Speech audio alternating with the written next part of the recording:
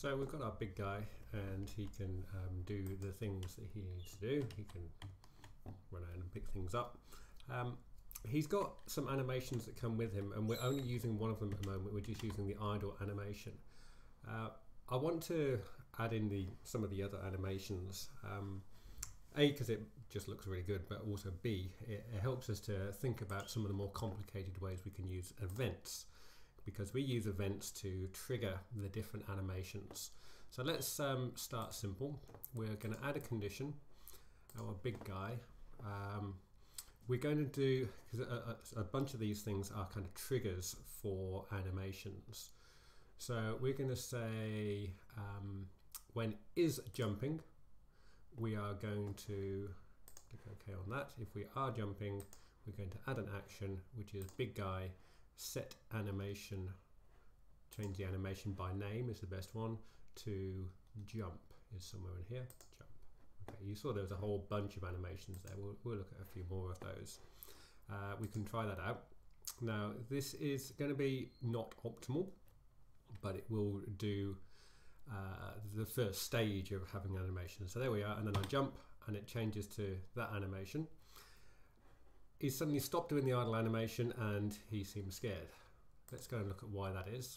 If we click on a big guy and look into his animations, we can see the jump animation, which is this one here.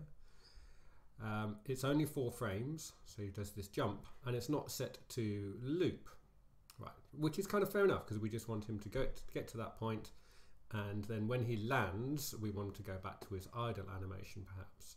So we need to do some more triggering to go from idle, so from the jump animation to the idle animation. So let's have a think about that. It's really fiddly sometimes getting this to work. We're going to add a new event. We're going to add a condition. And we're going to say big guy when he is moving. Okay, click OK. But I'm also going to add another condition, because is jumping and is moving will kind of, they'll fight each other, because he is moving whilst he is jumping. So I'm going to add another condition, which you may have spotted already, that there is a is on floor option as well. So if he's moving and he's on the floor, we're going to add an action, which is the big guy.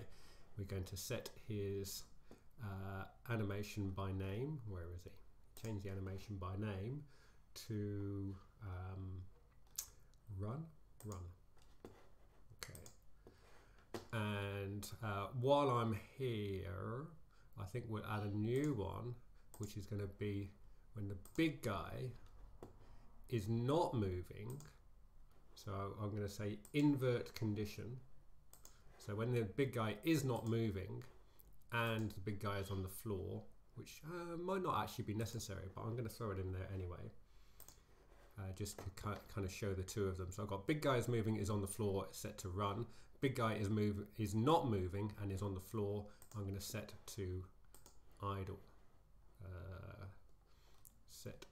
Change the animation by name to idle. So you can see there's quite a lot of fiddliness just to do those simple changes of animation, and you probably noticed when I was scrolling through the list of animations there's so many different ones that we could be using. So all the different triggers, there we go. We've got run, we've got jump, and we've got idle, and they all seem to be working. He is only facing to the right though. So while I'm here, this wasn't kind of in the scope of this video, but while we're here, we'll also flip him. So I'm going to do this as left key pressed. We've already got simulate pressing left for big guy. Also, what I'm going to do is big guy, we should be able to flip him. Now, is it vertically or horizontally? Looks like horizontally, looking at the little image there. I'm going to say activate flipping yes when we press left, and I'll also do when the right key is pressed, activate flipping. Where's activate flipping?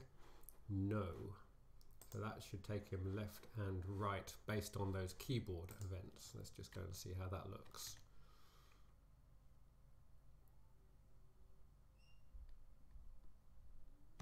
Left, right, jump, It just feels a lot better now, I think. And I think that's enough for now. Like I say, there are many other animations. If we just go and have a quick look at the animations that we could be using. We've got idle, we've got run, we've got ground. I'm not quite sure ground is different from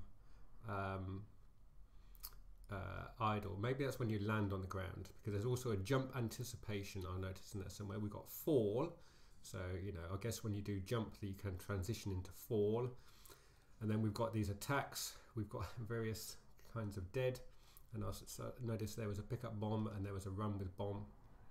No idea how to use those, and throw bombs. So it's quite, you can imagine the complexity of the animation events to make those work, but we'll kind of cross that bridge when we come to it if we need to.